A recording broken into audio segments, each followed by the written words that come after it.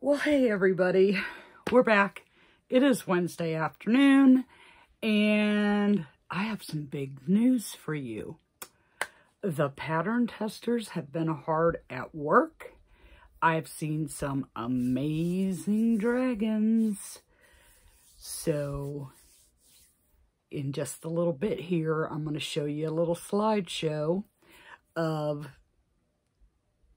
some of the images that have been sent in. So I'm absolutely am not an Instagram wizard. Some of them I was able to save the images, and some I was not. And I'm not sure why. So I asked everybody to email me, and some have emailed me with the images and some haven't. So I'm going to show you what I have, the ones I was able to capture and the ones that were sent to me. But before we do that, I did get the opportunity to make a couple of things, even though I haven't been able to pick up my hook for 2 days. I mean, like, I'm jonesing here. Like, going through withdrawals, I need to make something. But I've spent the last couple of days, like, fine-tuning everything on the pattern.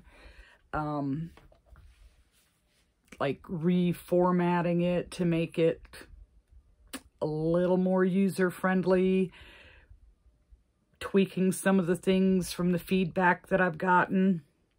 Yeah, so I haven't been able to hook anything, and I'm going to hook something today, one way or another.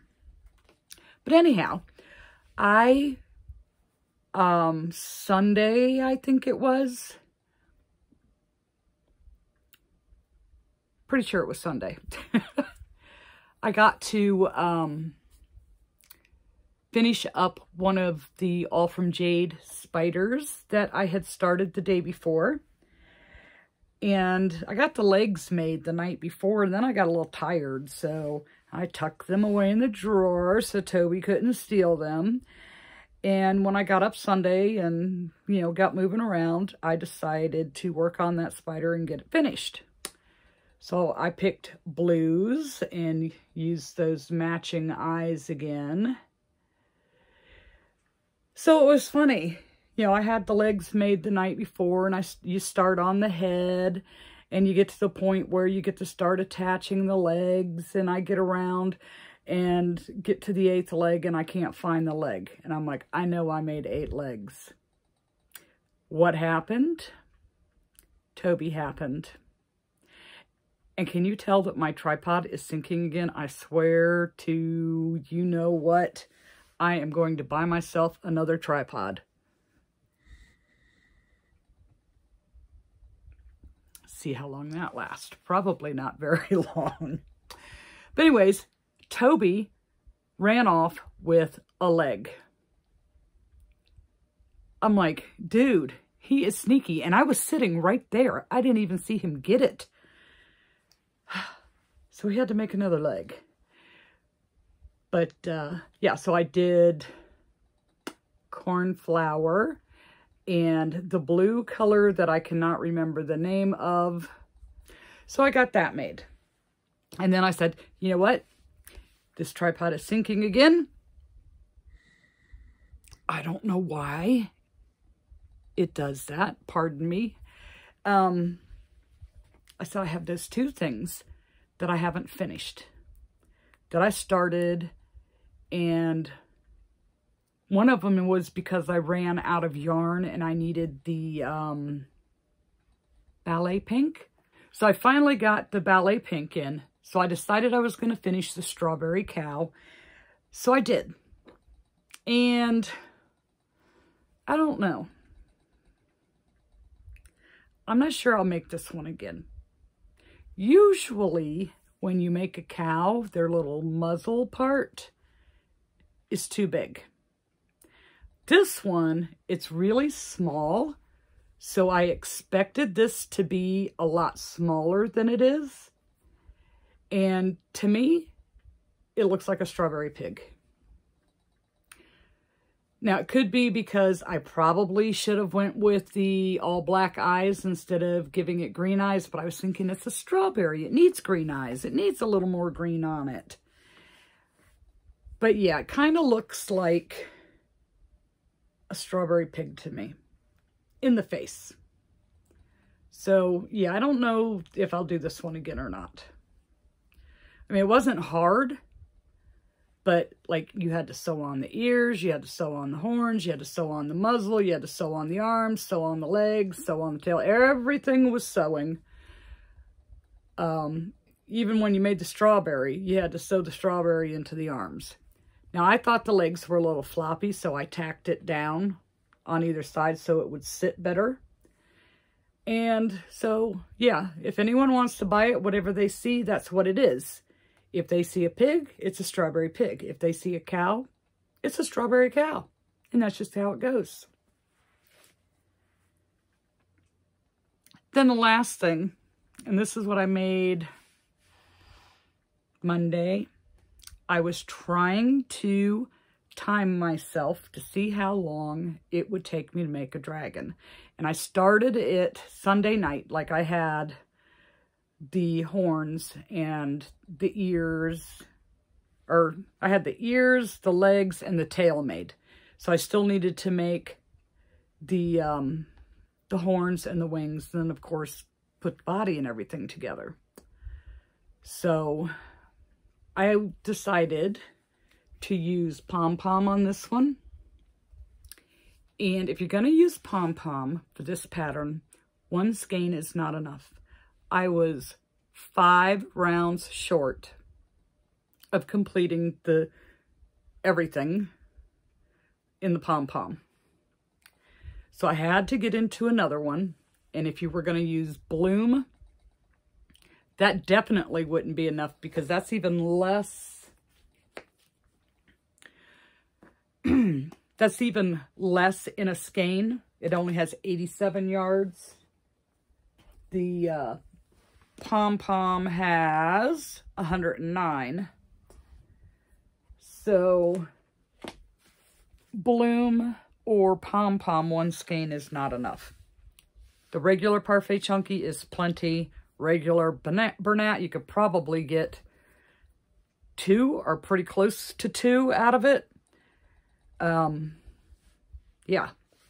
So I did the pom-pom. I used tangerine. I did the bobble spikes.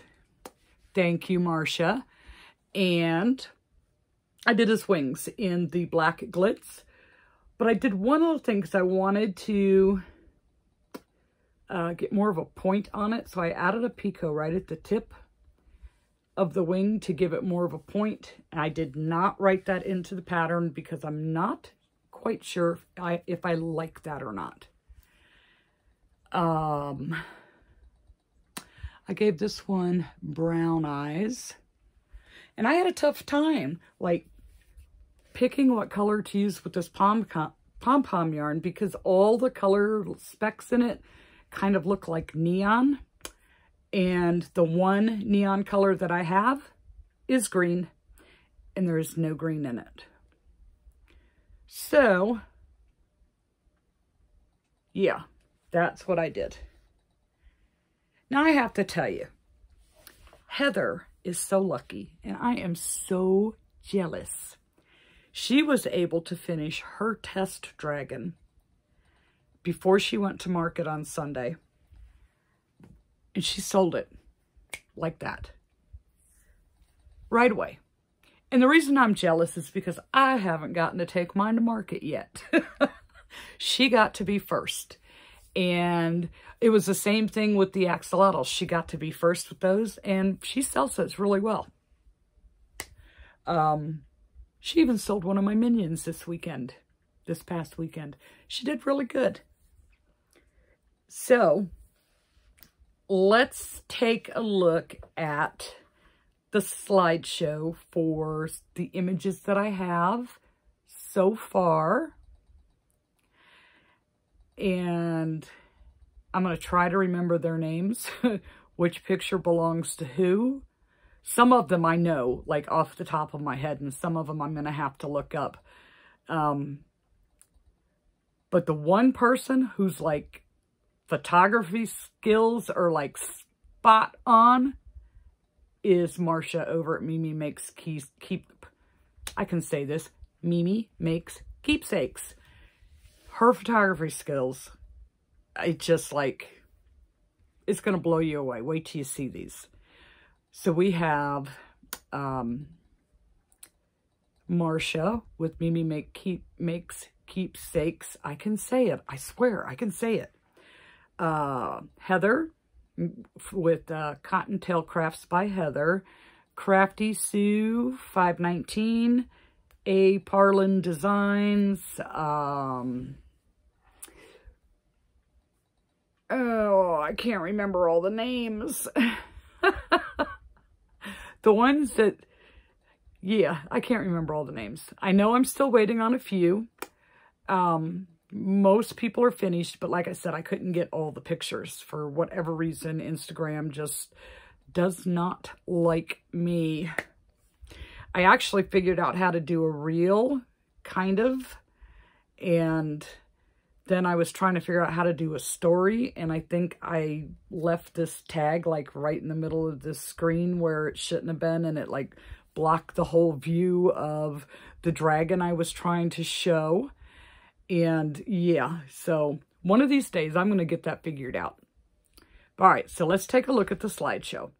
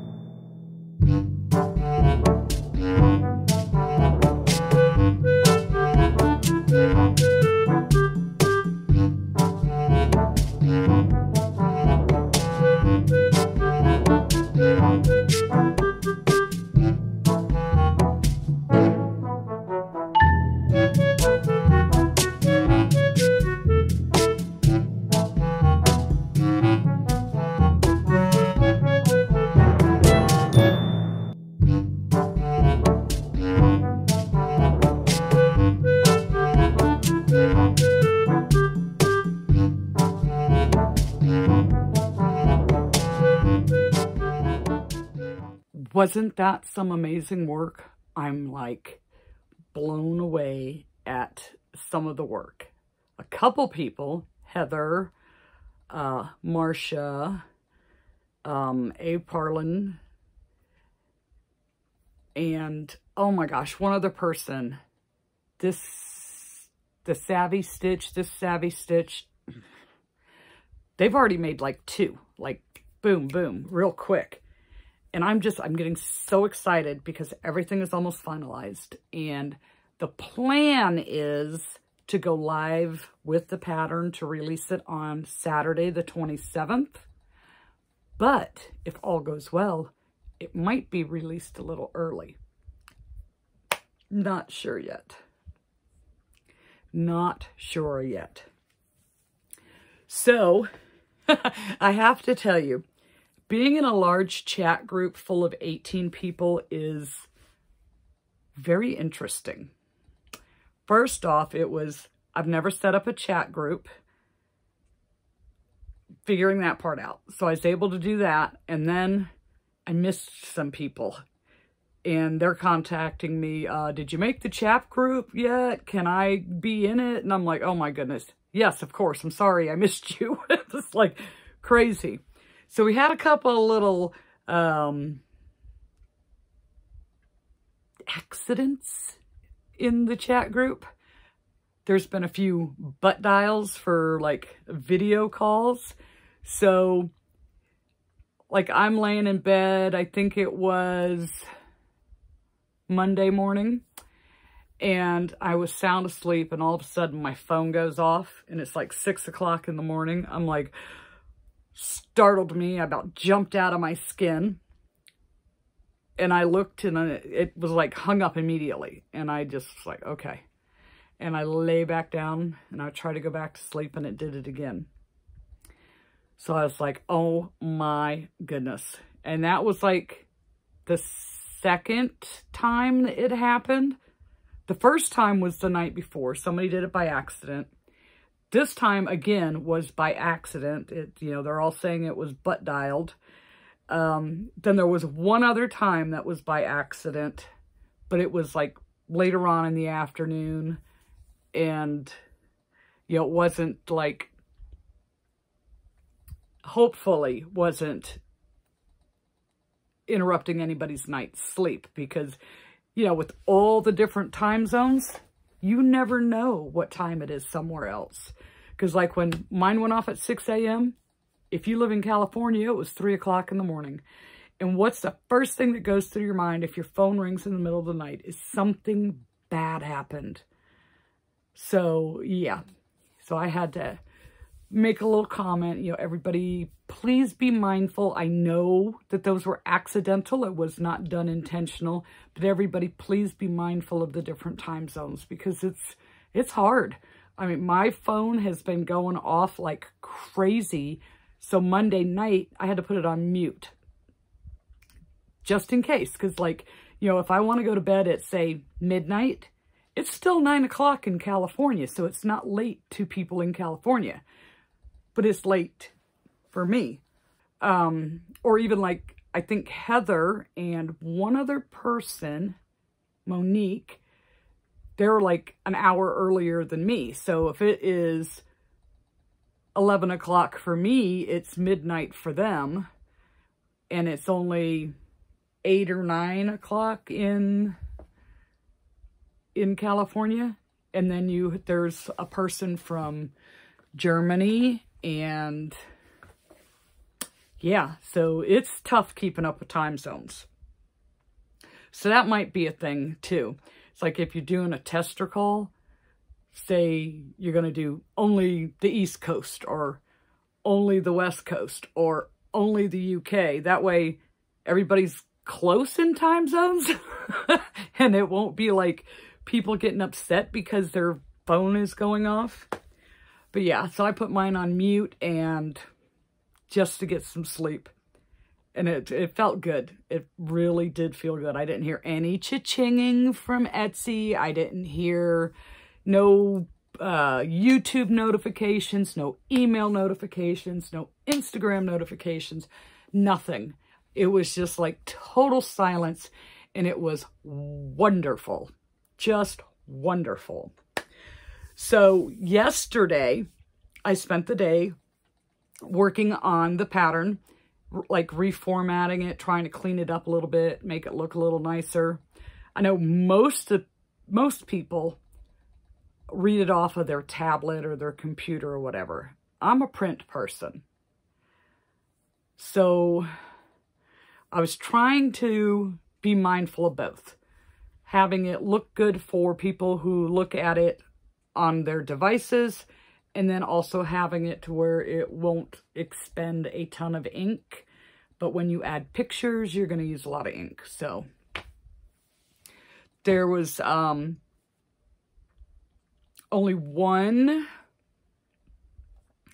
error, like in my description of the pattern. It was on the ear.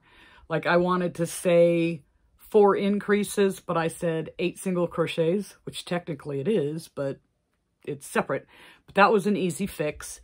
And there were a couple of other things that needed a little bit of better explanation.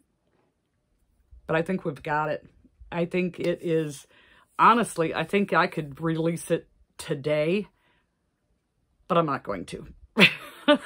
I want to make sure it's right. I'm going to send a copy out to all the testers and they can all glance over it and take a peek. And if anybody sees anything, then they can let me know.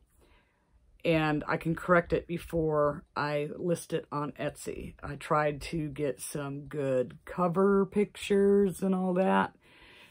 I need Marsha's photography skills because I'm telling you, hers are like just fabulous. And yeah, I'm just getting really excited. This is going to be fun. Everybody so far has just loved the pattern. They've been happy with the results of their dragon from the pattern. And it seems like most people have picked the spikes, the bobbles. Some people that did two, like they did one with spikes, one with the stripe. For speed, the stripe, because you only have two ends to work in. The bobbles, because it's a surface bobble, you've got, depending on how many bobbles you put on there, I put 1, 2, 3, 4, 5, 6, 7, 8, 9, 10, 11, 12. I put 14 bobbles on this one. So that was 28 additional ends to have to work in. So yeah. Gosh, I'm just getting excited, you guys. And with all of this going on, I have a market Saturday, and I haven't done anything to prep for it. I mean, I was, and then I wasn't. And I'm thinking, oh, I've got time. And now time's gone, and I only have a couple of days. And, oh, well, it is what it is. I mean, I did get a few of the things because I bounced around my list. I think there's only one thing that I didn't get to, but those are quick and easy and small. And so I can probably sit down and get, you know, 5 or 6 of them made in a couple hours and be good with that. I mean, I have plenty of mini birds. I have plenty of the mini octos, the stingrays. I did manage to get a couple of cows made. I wanted 3 of the 1 cent crochet cows, but I only got to 1. And then I tried that other one that was the free one from, if I remember right, Rosalie Toys. So I have 2 of those.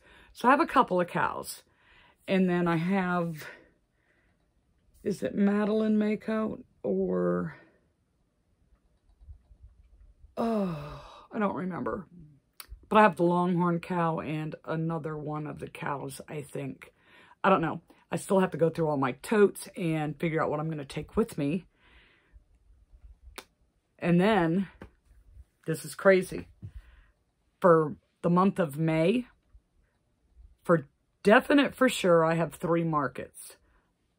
Possibly 4 if that farmer's market doesn't mess up again. This is their last chance. If they don't have me down like they were supposed to last time, it's not going to happen.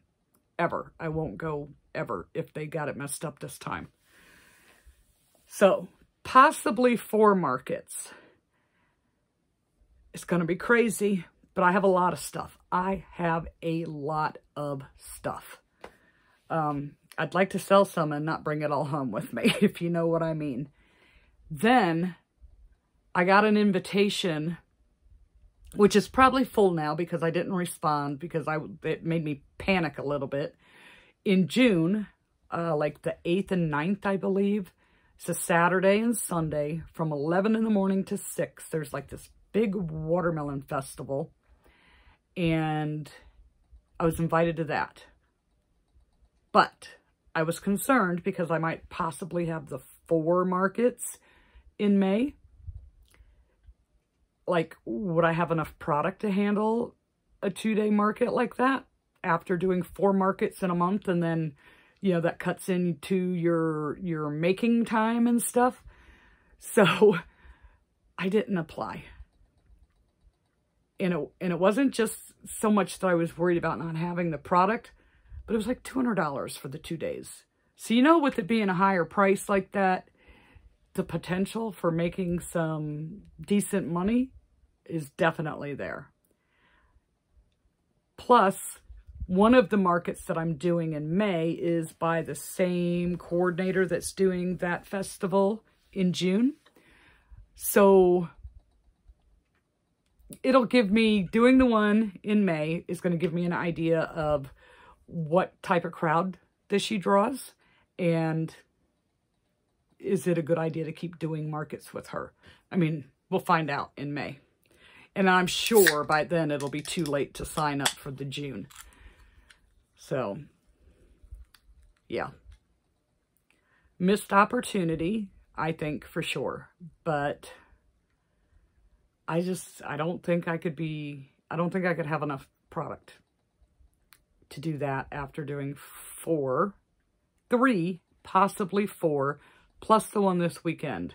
So like 5 markets in 5 weeks, and then I'd get a week off in between, and that for a 2-day. I don't think that I could do it. I don't think I could be prepared for that. So, one last thing. Apparently, my struggle with a particular pattern and the way decreases were done, how do you say it? Created a big conversation. And I just want to say this. The way you do a decrease, however you do it, whether you...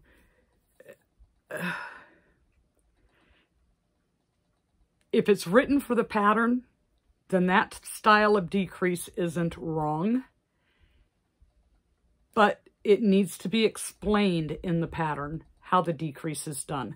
Just like you tell somebody how to do a bobble stitch in your pattern, or how to do a picot in your pattern, or how to do whatever stitch, you need to explain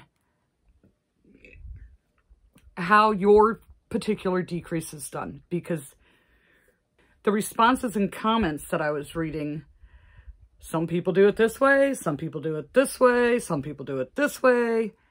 So the patterns need to explain exactly how it is done for that pattern. I would have never in a million years guessed that the way a decrease stitch is done can affect the outcome of the pattern as much as it does. Never in a million years would have thought about it. You know, they say tension. Well, maybe that's what the whole tension issue is.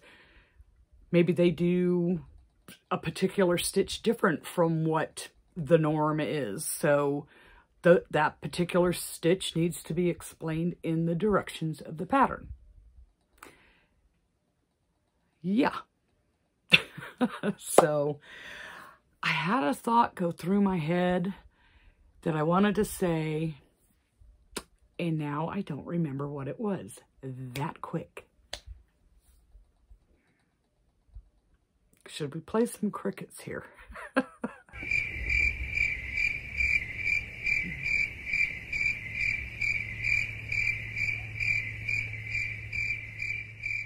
I don't remember. And I know it was something that to me was important that I wanted to say, and I don't remember. Oh, jeez.